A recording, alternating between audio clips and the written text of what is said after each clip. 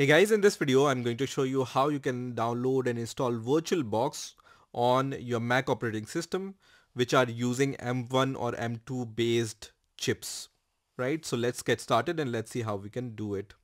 So first of all, open your favorite browser and search for VirtualBox, and the first link which will appear here will be from virtualbox.org. So I'm going to click on this link, and then you will be able to see this download button here. So I'm going to click on this download button. Now at the time of making this video, the download link for this latest version of VirtualBox 7.0.12, you will not see the version for the M1 or M2 based Mac operating system. So for the latest version at the time of making this video, ARM based or M1 or M2 based versions are not available for the latest version.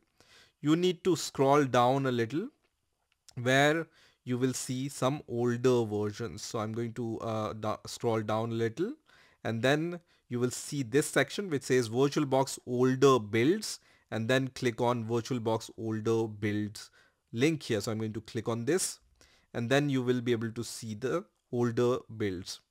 So as I said, the latest version at the time of making this video is 7.0.12. So I'm going to click on this top one, which is VirtualBox 7.0, and then under the 7.0.8 you will see the version for M1 and M2 chip, right?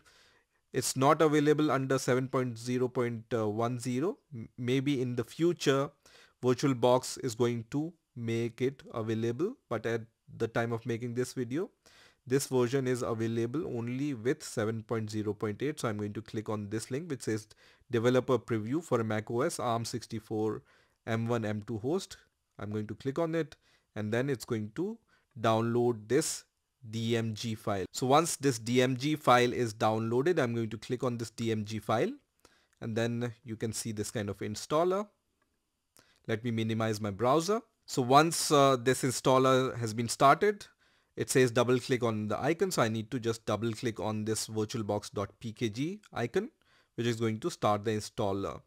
So here I just need to click on continue, and then it says this will take around 180 megabyte of space. I'm okay with this, so I'm going to click on install, and then provide my MacBook's password. So let me provide the MacBook's password and then press install software, which is going to start the installation of the VirtualBox.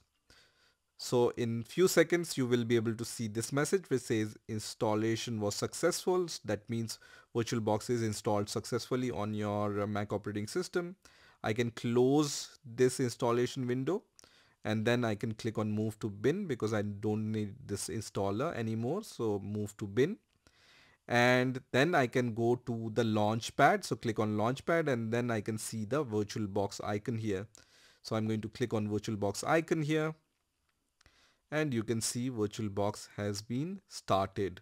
So here now you can add any virtual machine by clicking on this plus button, and when you click on this plus button, it says VirtualBox would like to access files in your documents folder.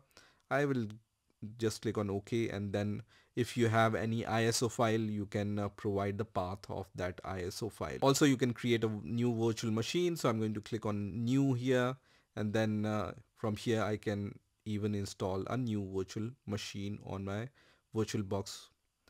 So this is how you can download and install VirtualBox on your Mac operating system. I hope you enjoyed this video, and I will see you in the next video.